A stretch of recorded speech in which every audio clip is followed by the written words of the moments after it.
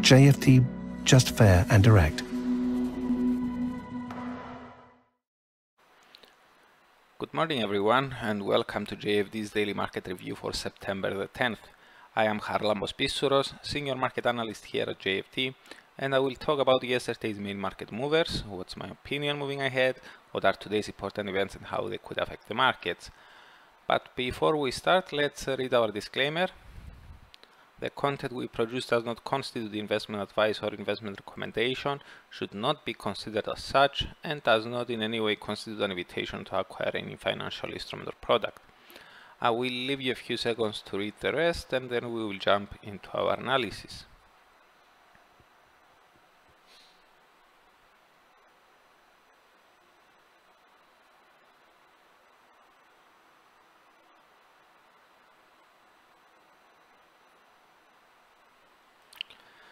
Okay, the US dollar traded lower against all but one of the other G10 currencies on Wednesday and during the Asian morning Thursday. It underperformed the most versus NOK, SEK and the Kiwi in that order, while it eked out some gains only against the Japanese yen. Now, the weakening of the US dollar and the Japanese yen suggests that risk appetite returned into the markets yesterday. Indeed, shifting our attention to the equity world, we see that major EU and US indices were a sea of green, with Nasdaq being the main gainer as tech-related stocks were bought again. Tesla jumped 7.7%, while Apple, Microsoft and Amazon rose by at least 4%. Reports that AstraZeneca may resume its coronavirus vaccine trials next week may have also helped. The company had to pause trials after side effects in a participant. The upbeat morale, although softer, rolled over into the Asian session today as well. Both Japan's Nikkei 225 and China's Shanghai Composite gained 0.82 and 0.36% respectively. Although we saw decent chances for the latest correction to continue for a while more, yesterday's rebound adds more credence to our view that another crash in equities seemed unlikely. Remember, we noted that with major central banks and governments willing to do whatever it takes to support the global economy, we saw decent chances for equities to resume their uptrends in the not too distant future. Now, apart from developments surrounding the broader market sentiment, we also had a Bank of Canada interest rate decision yesterday. As was expected, the bank kept interest rates unchanged at 0.25%, repeating that they will stay there until the 2% inflation target is sustainably achieved. They also reiterated the view that they will continue with their QE program until the economic recovery is well underway, and that they stand ready to adjust their programs if market conditions change. They said that both the global and Canadian economies are evolving broadly in line with the scenario outlined in July, but added that the bounce back in activity in the third quarter looks to be faster than anticipated in July. Although there were no major changes compared to the prior gathering, the last part may have helped the Canadian dollar to finish its day higher against its US counterpart. The rebound in oil prices may have also helped. Moving ahead, we expect the currency to be driven mainly by oil prices as well as by any headlines surrounding the broader market sentiment. If oil reverses back south on demand concerns, then the loonie may turn back south as well, especially if this happens in the midst of another sell-off in equities. The opposite may be true if investors around the globe continue to increase their risk exposures. As for today, the main event on the agenda is the ECB monetary policy decision. The last time they met, ECB officials refrained from altering their monetary policy but stayed ready to adjust all their instruments as appropriate to ensure that inflation moves towards its aim in a sustained manner.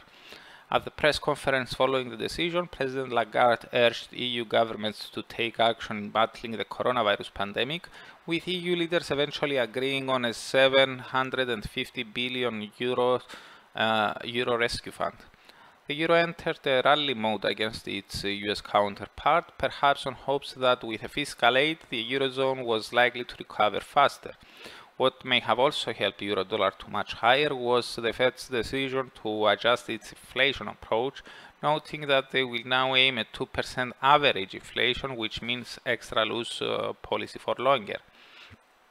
Having said that, though, after hitting 120, euro-dollar came under some selling interest as inflation in the euro area turned negative in August for the first time since 2018.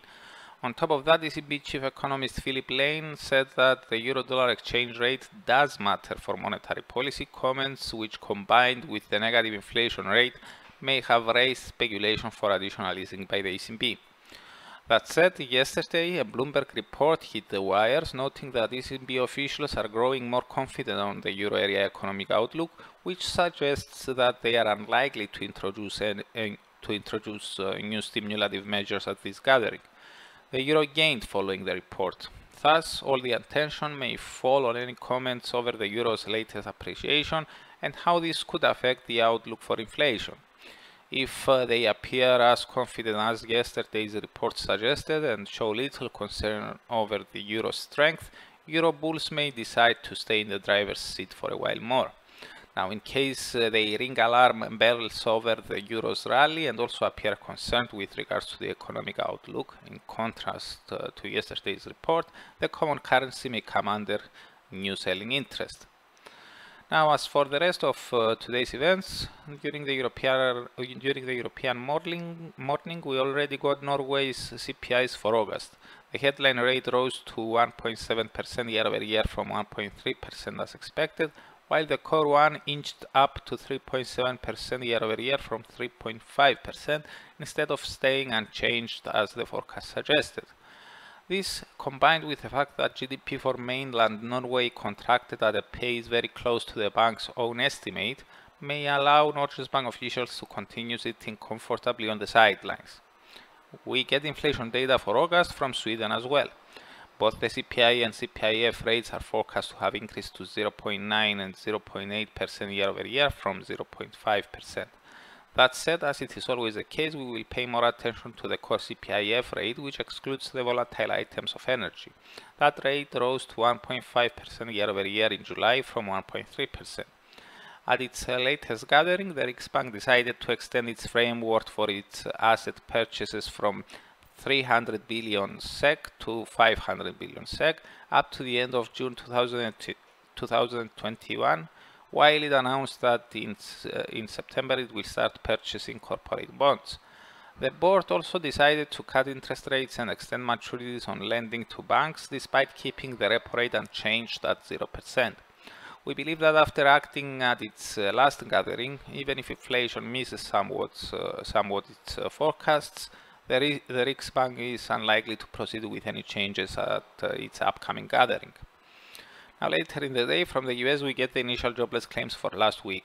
Expectations are for a small decline to 846,000 from 881,000 the week before. The Energy Information Administration weekly report on crude oil inventories is also coming out, and the forecast points to a 1.335 million barrels slide after a 9.362 million tumble in the week before. As for the speakers, apart from ECB's chief Christine Lagarde, we also have Bank of Canada Governor Tiff Macklem. So that's it from me. Thank you very much for watching and listening.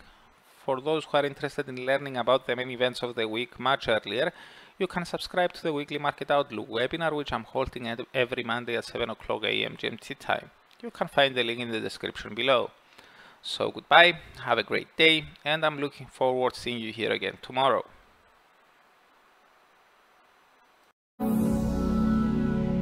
JFT, just fair and direct.